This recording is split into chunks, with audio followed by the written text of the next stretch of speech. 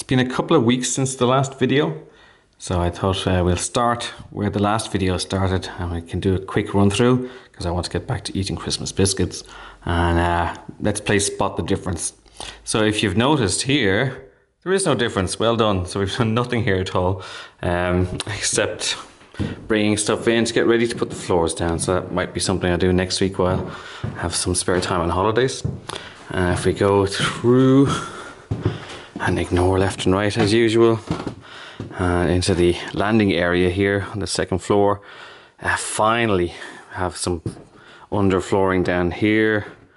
Did some plastering where the wall heating is, and the kind of cabinets underneath are ready for the electricity box to go in for this floor, and ready for the wall heating in the kind of stairwell area to be connected up. So yeah, that's kind of okay. Just have to do the sides of the dormer and that's done.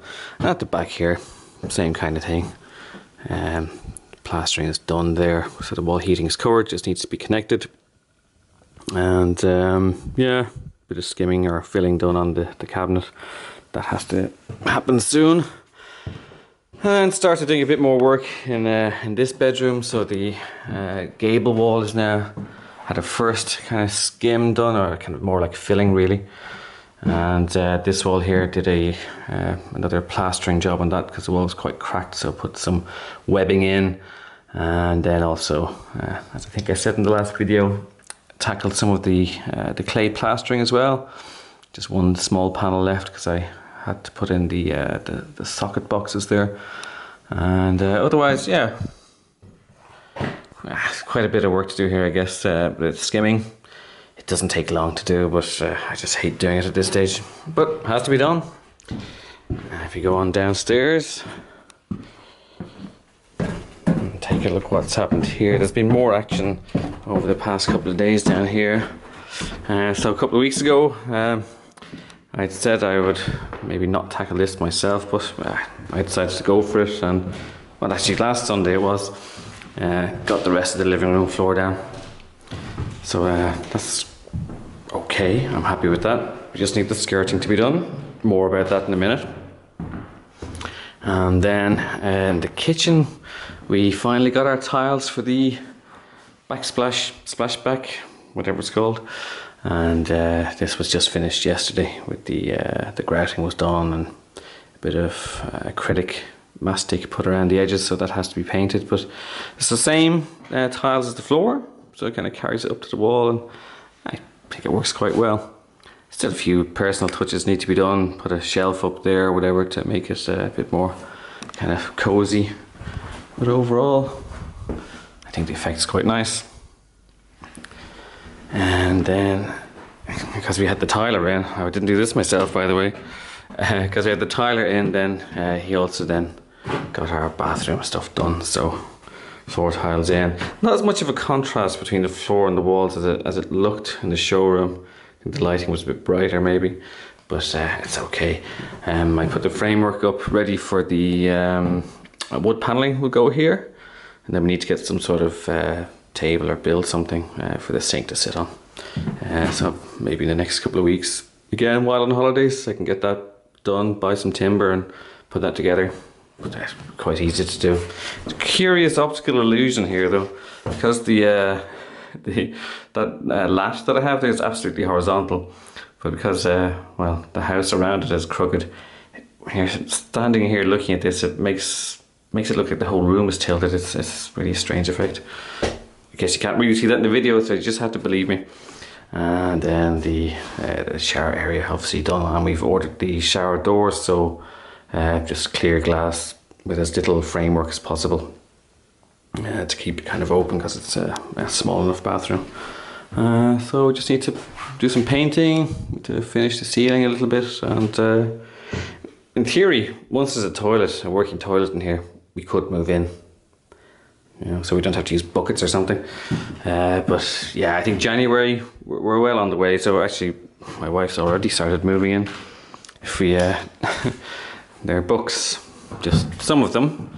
And here's a few more. So that's already testing the structural integrity of the building. There's probably another ton to go. So the pressure is on me now to get the skirting done in this room, so at least we can get our bookshelves up and get some of these things unpacked. But let's take a look at that. So yesterday I spent pretty much the whole day making skirting boards. So I'm not sure is it worth it, because it's a lot of effort. So there was old floorboards, pine floorboards from one of the bedrooms upstairs, and they're suitably long, so 4.5 meters long. So I had to cut the width with a hand circular saw. Then I have a table plane, a thickener. So I was able then to plane them all to the same thickness and use that to remove the varnish. Then sand them, and then use the router with a slightly decorative attachment to get a curve on it. Doesn't want to focus, sorry. And then last night undercoated them, and then just half an hour ago I gave the first coat of acrylic based enamel paint. So it's water thinnable and a bit more environmentally friendly. So give that a few more hours and give it another coat, and then hopefully tonight I'll fit the skirting on the on my office, and then next week you can start putting the bookshelves up. And once the books are over, that's probably 60% of all our belongings will be over here. So yeah, going okay. I also started making or preparing the timber for a door for my office. So these things here, they're pretty heavy timbers. Also old floorboards from the living room, I think. And I think it's larch. A nice red timber, lovely resinous smell when you cut them. But it's raw, so kind of sawmill raw on one side, and then it's been waxed and varnished on the other side for over God knows how many years. So I was running them 2 meter lengths through the thickener yesterday to kind of bring it down to a nice finish. And I'll use them to make a door, something like a barn door style thing, on hopefully cast iron rails, and just to make it a bit more rustic looking. Not that important, I guess, but gives me something to do when I'm bored. And we're considering using this old washstand in the bathroom upstairs. So it is a bit antique. The people who owned the house before us had taken it away, and then they got it restored and gave it back to us, which is very nice of them. They must have been feeling guilty for the amount that we paid. So we're considering that might be something to use. It's a bit maybe too decorative, but yeah, it's either that or something from IKEA. So that's where we are at the moment. Going to be a busy week, so off work, plenty to do. Till the next time.